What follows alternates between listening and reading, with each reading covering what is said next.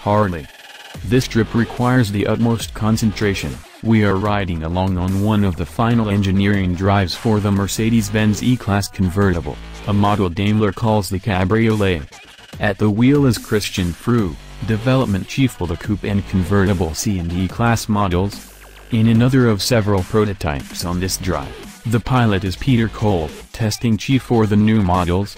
One car is a Europe-spec E200, with a 181 horsepower turbocharged inline-four, making even less power than the 241 horsepower 4 found in the base US sedan, the E400. Another car has a 4-cylinder turbo diesel that's so quiet you would be forgiven if you confused it with a 6, but don't expect to see that at US dealerships, either. In the US, the convertible will be an E400, like the E-class coupe, powered by a twin-turbo V6 gasoline engine. In the coupe it's rated at 329 horsepower and 354 pounds-to-foot of torque, and those figures are likely to be the same in the soft-top version.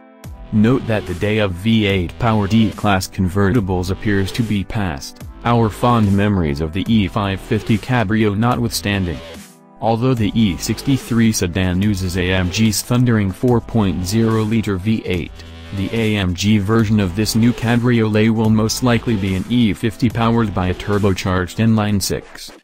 Don't look for that one in the first couple of model years, though.